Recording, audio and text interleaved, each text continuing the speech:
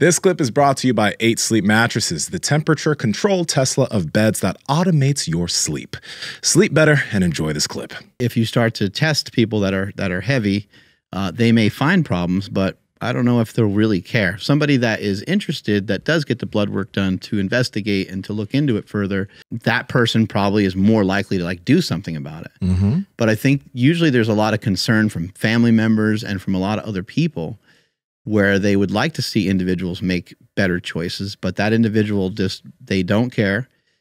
They don't currently have any, they're not noticing anything negative, but also maybe they're in complete denial because maybe they can't keep up with their kids. Maybe going up and down the stairs is hard. So there's a lot of factors that kind of morph into there, but I think that we lie to ourselves.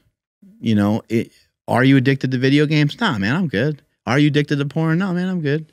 You know, why do we continue, even people in fitness, why do we continue to eat things that we know is not good for us? We're supposed to be the ultimate examples of health and fitness, and here we are. We still have issues with eating ice cream and eating, you know, various things. We're trying to be more, in our minds, we're trying to be more reasonable about it, but who am I to infer what's reasonable to somebody else?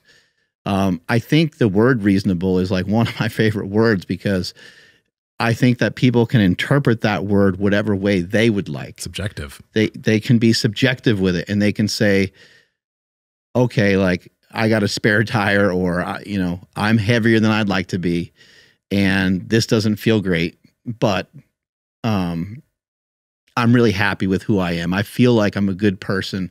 I feel like I make a lot of the right decisions. I don't want to sacrifice a bunch of my food. And if I'm being reasonable, yeah, I'm probably 40 or 50 pounds overweight. Those assumptions sound pretty good.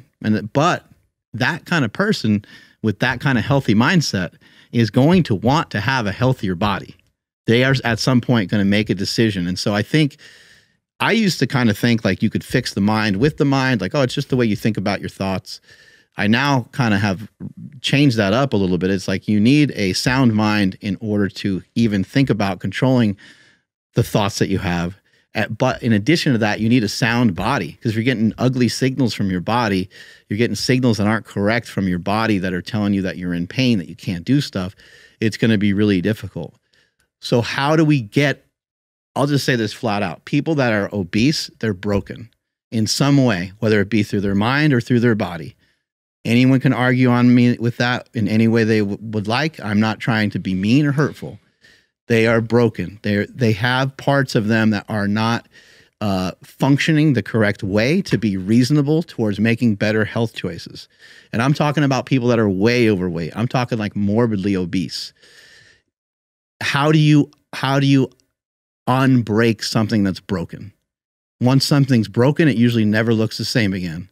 You can try to glue it back together. You can try to tape it together, and it's very, very difficult. So the people that are really heavy that say they don't care, I think they actually have a lot of intuition, and they're saying they don't care because they recognize how fucking difficult it would be, because they would have to make so many changes that it probably feels extremely overwhelming to them.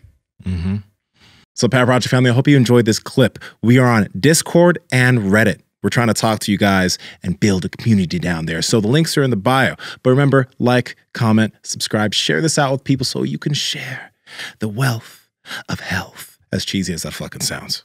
Peace.